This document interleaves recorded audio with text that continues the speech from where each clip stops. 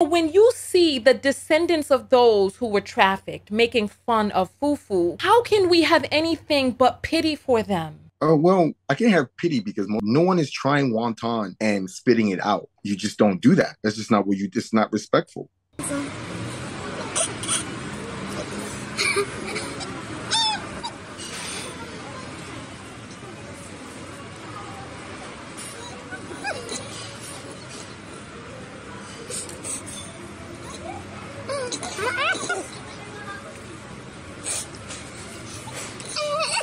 Now, how do you think a Japanese person would respond to this? I can't imagine it would be appropriate to mock the trauma of the African past because of sushi.